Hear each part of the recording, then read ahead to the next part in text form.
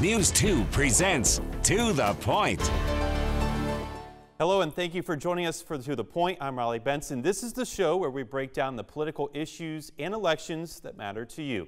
We have a special edition of our show today leading up to the South Carolina primary elections. We're previewing the Democratic primary for the governor's race.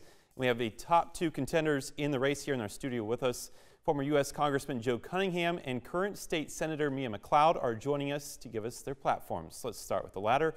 And good morning to you, Senator McLeod. Kind of give us some of your background for some of our viewers who might not be familiar with you and in your background. Sure. I was born and raised here in South Carolina. I recently discovered I'm a seventh-generation South Carolinian. My family's been in business in this state for over 108 years, and we're still in business here. I've served 6 years in the South Carolina House, and I've been in the South Carolina Senate now for 6. And I'm running for governor because we need change in this state. My young adult sons don't want to live here as adults, and it made me realize that our best and brightest young people have been leaving our state in droves for decades, and I am ready to change that. And let's talk a little bit about that, your qualifications for governor. Why do you think you're the best candidate for the job? Well, I'm the only candidate who has state government experience in this primary, and I'm uniquely qualified in that I have state government experience in the executive and legislative branches on both sides of the aisle, and I will put my record of service up against anybody's.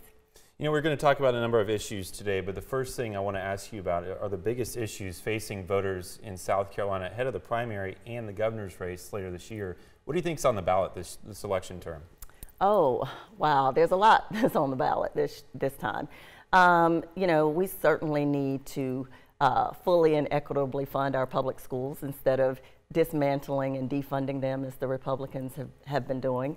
But we also need to put working people at the top of our list of priorities because we have failed our working people across South Carolina. I am the only candidate in this race who not only believes that the hardworking people of South Carolina deserve a living wage of at least $15 an hour. I'm the only one in this race who has introduced legislation to do just that. You know, we've talked about it on the show, and some people have described this year's legislative session as some of the most divided they've seen in recent memory. Under your leadership, how do we get state legislators to work together? Well, as a state legislator, I will continue to do what I'm doing to get things done and to get bills passed, and that is work with the Republican majority. I mean, as governor, of course, I will have a bigger platform and a bigger voice when it comes to setting the tone of the issues that we address and the priorities of our state. So the governor has limited power, yes, but the governor also has the ability to directly impact the lives and livelihoods of every South Carolinian. I'm the only candidate in this race who lives with a chronic health condition. I've been very open about the fact that I live with sickle cell anemia. And so I know what it's like to not be able to afford health insurance and to have a health insurance premium that's higher than my mortgage. And, you know, I won't forget that. I come from rural South Carolina. I see the disparities. And I will expand Medicaid on day one because I know that it will not only help over 100,000 South Carolinians from falling through the cracks who currently don't have health insurance coverage, but it will also be a tremendous economic boost to our state and bring jobs back, open rural hospitals back. In my hometown of Bennettsville, South Carolina, we had a hospital when I was growing up. We no longer have a hospital. And we need someone in that office, in that space, who gets it, who understands the needs and the challenges of everyday South Carolinians and is willing to do something to change and improve their lives. And Senator McLeod, you know, one of the biggest issues that South Carolina has faced, 1,121 teacher openings in February. That number could have changed since then, but how do we get more teachers in the profession? Is that raising pay? Is that additional funding? Well, I think the primary way we do that is to listen to teachers. We haven't done that in the General Assembly. The Republican majority has, entertained the teachers at various points and asked what their priorities are, and then they've just simply overlooked those priorities. In addition, teacher pay is is definitely a priority and should be. I believe that teacher salaries should be in alignment with the national average. And I've introduced legislation to make sure that we, recertify our nationally board certified teachers. I've also listened to teachers and talked to them about the other issues that are equally impactful. And in addition to teacher pay, they want smaller classroom sizes. They want less testing. And I just believe that, if we don't give them the resources that they need to be successful, they are going to continue to leave.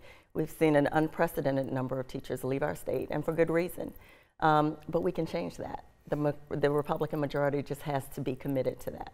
Obviously the Supreme Court, the United States Supreme Court has looked at overturning Roe v. Wade. A big thing, abortion law has been nationally and locally talked about. What's your stance on that? As a sexual assault survivor, I have been extremely vocal. I've led the charge to deal with this war on women that the Republicans, our male-dominated legislature, and our governor have been coming for women's rights and reproductive freedoms for decades. And now, with the likelihood that Roe v. Wade will be overturned, it makes me cringe to think about the fact that we are regressing as a state.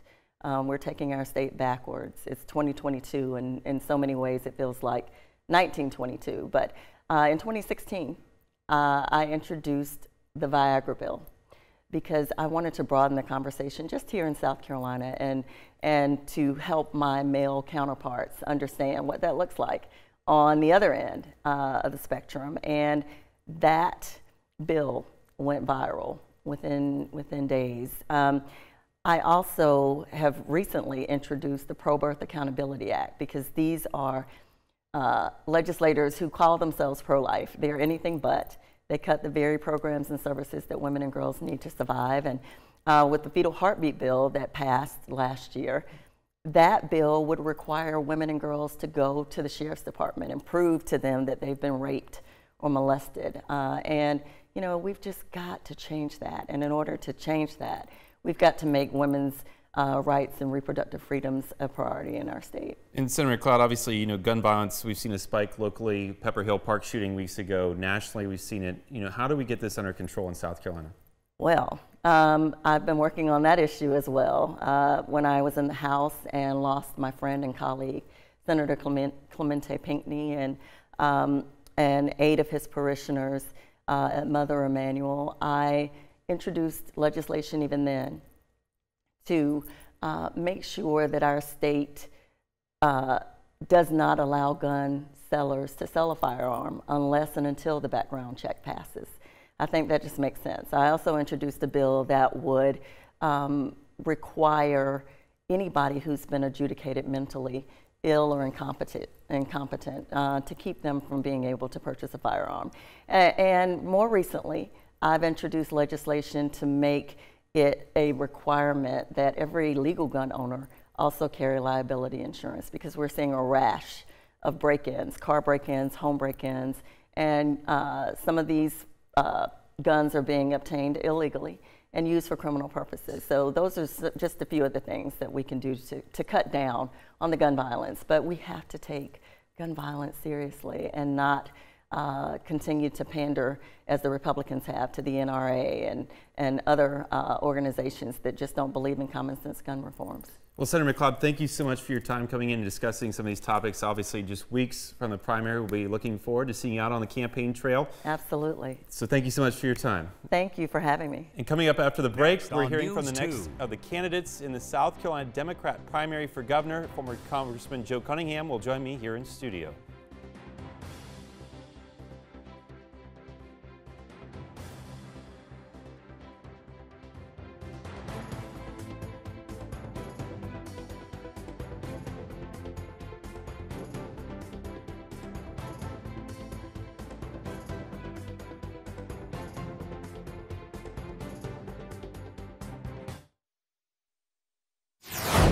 Welcome back to The Point. I'm now joined with former United States Congressman Joe Cunningham. And Joe, many of our viewers might be unfamiliar with you, your background. Can you kind of talk to us about your background and who you are? Yeah, of course, Riley. Former ocean engineer, was a construction attorney here in Charleston before running for Congress back in 2018. That victory ended up being one of the biggest upset in that entire midterm. Served 2 years in Congress and was able to get 2 of my bills through a divided Congress and signed into law by President Trump. Now running for governor of South Carolina to bring our state out of the past and into the future. We want to touch on that a little bit. Why do you think you're the most qualified candidate when it comes to South Carolina's governor position?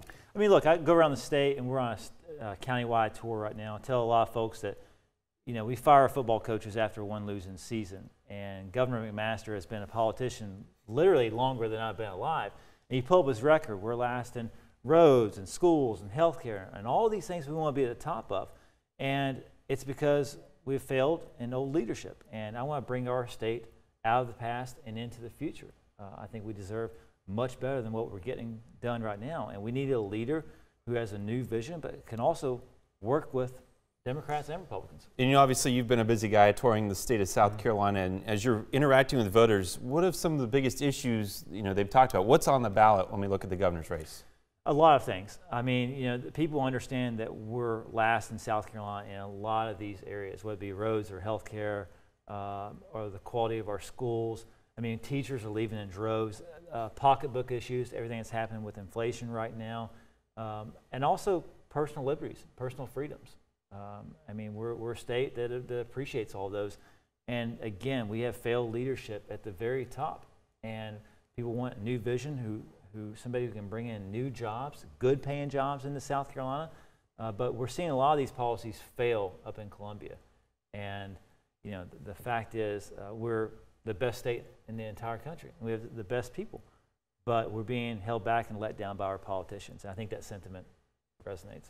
You know, the legislative session wrapped up last week, and some people have told us and have talked about how they've seen the most divide this year than in recent memory. You know, under your leadership, how do we get our state legislators to work together? Well, you know, you've got a couple of big issues right now. The gerrymandering in our state has made us more divided than ever. The environment is just toxic. You've got to have a leader who can break through that. And in my short time in Congress, I was able to bring Democrats and Republicans together. I was voted the fourth most bipartisan and fourth most effective member of Congress out of 435. So, you know, the state may be a conservative state. However, it's not extreme. As you go around talking to folks, most people are fairly moderate, but we're being governed by the extremes. I mean, Governor McMaster wants to ban all abortions with no exceptions whatsoever, not for rape, incest, or life of the mother. He can't even get behind a medical marijuana bill. This is something that has 90% approval rating. So we're being governed by the extremes. What we need is, you know, some practical common sense injected back into government. You know, a big issue facing South Carolina is the teaching industry, like you mentioned, 1,121 openings in February. How do we get the teaching, you know, more teachers into the profession? Is that raising teacher pay? Is that additional funding? What does that look like under you? I mean, look, Riley, like the reason that people will leave most jobs is because they don't feel appreciated and they don't feel respected. And teachers are no different. You know, right now, teachers leaving in droves. 1 out of 7 teachers left the profession last year, and that's because they don't feel respected. I mean, we're trying to get them up to $38,000, $40,000. You know, politicians are throwing Skittles at them. I want to raise teacher pay 10% across the board on day one. By the end of my administration, by 2030, I want to have the starting salary of teachers at $50,000. Showing appreciation for them through pay and through respect, that's how you get teachers to stay. And look, this is, when you say 1 out of 7 teachers left the profession, that may be a number to some people, but for young parents, I've got a 4-year-old kid, and I know that when I take him to school and the door swings open, if there's a new teacher there, my heart kind of drops a little bit, because I think about all the bonds and relationships that he's built with those teachers that evaporate. And like, everything can be drawn back to education and healthcare, so we've got to rebuild on those. You know, the abortion law, with the Supreme Court talking about overturning Roe v. Wade, obviously, you know, that has a big impact nationally and even here locally. Yeah. What's your stance on that? I mean, look, this comes back to the states, and I trust women to make healthcare decisions regarding their own body. I think that's a distinct difference, and we have to understand how extreme Governor McMaster has been and understand the stakes of this very election, because if Roe v. Wade is overturned, this kicks back to the states. And the only thing standing in the way of a total ban on all abortions with no exceptions for rape, incest, or life of the mother, the only thing standing in the way of that is a Democratic veto. And I will trust women to make those own decisions. Governor McMaster does not. You know, the last question is related to gun violence, and we've seen a spike of that locally and nationally coming out of COVID-19. How do we get that under control in South Carolina under your leadership? This has been, we have the highest crime rate we've ever seen in South Carolina under Governor McMaster. He's been in there for 6 years, and these problems existed before Biden came into office. So Governor McMaster has failed to get this under control, and our gun violence is skyrocketing. We all saw, the video of the gun violence that broke out in North Charleston at a Little League baseball game, and that hits home because that's a setting that any of us can find ourselves at, and we can imagine our kids being on that field and having to run and duck for cover. So this should be personal to all of us, and keeping our kids safe is the most important thing that we can do. We've got plans on our website, joeforsouthcarolina.com. We want to expand background checks. We want to close the Charleston loophole. We want to invest in community-based violence prevention programs. Congressman Cunningham, obviously a few weeks away from the primaries. Anything else you want our viewers to know as we make that march towards the primaries? Look, I encourage people to get out and vote. June 14th, early voting starts at the end of May. And I would tell folks, we need to bring the state into the future. And that includes expanding Medicaid, includes legalizing marijuana and legalizing sports betting, using that revenue to tackle some of the problems we have, whether it be paying our teachers more or fixing our roads. I'm concerned about my son and his generation, and we're all concerned about what kind of state we're going to leave behind for them.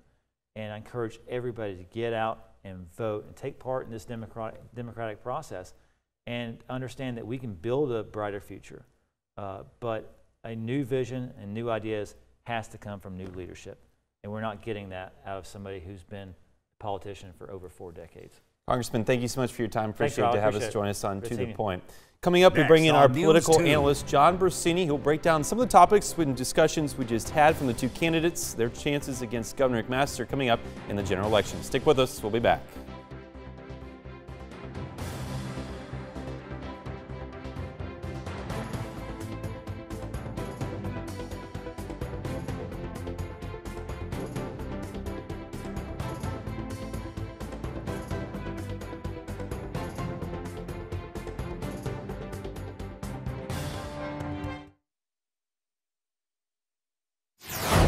Welcome back to the Point. I'm joined now by our political analyst, John Brusini. John, we want to talk about some of the things we just heard from the two candidates, Senator McLeod, former Congressman Joe Cunningham.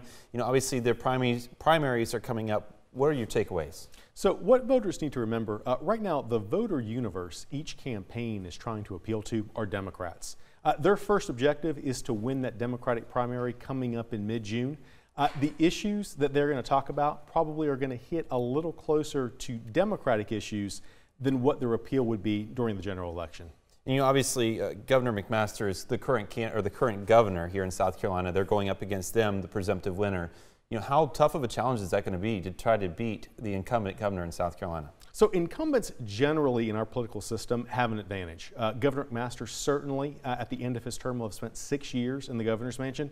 It's tough for a Democrat in general to win statewide in South Carolina. The past 2 races, the Republican at the top of the ticket has outperformed the Democrat by 10+ points. Again, not an easy feat regardless of who's taking on that race. There's obviously some other candidates who are in the Democratic primary. Do you want to kind of talk about, how many people are in that? And then also McMaster has some challenges himself. Sure. So Governor McMaster certainly is not the only one running in the Republican primary. Senator McLeod and former Congressman Cunningham are not the only Democrats running as well. Best thing voters can do is get educated on the candidates. If you've got an issue that's important to you, seek out what their response is to those current matters. Also, their websites are phenomenal resources of information. Plus, if you have any questions about your own registration, scvotes.gov is another great resource. And John, of course, you're a great resource yourself. You'll be with us on election night as we move through election season, whether that be the primaries and then the general election come this fall. Something that we're going to keep our eyes on, of course, as we get closer and closer to those dates, and we'll have full coverage here on To the Point as we get through there. Now, of course, like I mentioned, News 2 is your local election headquarters, and we're less than a month away from statewide June primaries here in South Carolina. For the first time ever, South Carolina is holding an early voting period. Jason Raven tells us how election officials are gearing up for this. Governor Henry McMaster signed the election reform bill into law last week, and with the stroke of the pen, early voting became a reality in South Carolina just in time for the June primaries. Well, it's a moment election officials across South Carolina have been waiting years for. It feels like completing a marathon and crossing the finish line and celebrating a major victory. Charleston County Board of Elections Executive Director Isaac Kramer says they're hard at work implementing new election changes ahead of next month's primaries. Kramer is also the legislative chairman for the South Carolina Association of Registration and Election Officials, also known as SCARE. We have something here that is going to grow the access to vote. Early voting, that's monumental. That is not something that we should all just sit around and say, oh, that's nice. No, that's a huge deal. Early voting for all South Carolina voters, anybody, that's a huge win. Kramer says the 2020 elections proved the demand for early voting was there. South Carolina allowed no excuse absentee voting for every registered voter in the state due to the pandemic for the June primaries and November general elections. When you look at the November 2020 general election, more than half of the people in the state voted before Election Day. That was good that we got that experience because counties learned how to open up more at that time in-person absentee locations. Now we're going to call them early voting centers. And I think the biggest lesson is that if you build it, they will come. For this year's statewide primaries, voters can begin casting their ballots at early voting centers starting Tuesday, May 31st. And some counties can have up to 7 early voting locations. Early voting, across the country is being restricted in a lot of other states. South Carolina, with early voting, just expanded voting access. That's a huge deal. And the new law also makes changes to absentee by mail voting. New witness signature requirements go into effect starting in July. In Columbia, I'm Jason Raven. That is all the time we have. Thank you so much for joining us for To The Point. We'll be back here next Sunday morning with more coverage leading up to the primary elections. Have a great Sunday, everyone.